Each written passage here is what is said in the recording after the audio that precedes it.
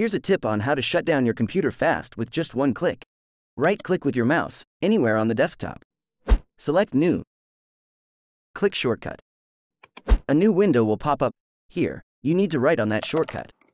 Type shutdown --S --T 0 and click Next. Then here type a name for this shortcut. We will name it Shutdown. And click Finish. Right-click this new shortcut icon on the desktop and select Properties. In the Shortcut tab, click the Change icon. A message will pop up, just click OK. Then here we will choose an icon for our shutdown shortcut. We will use this one. Then click OK. Now click Apply and OK.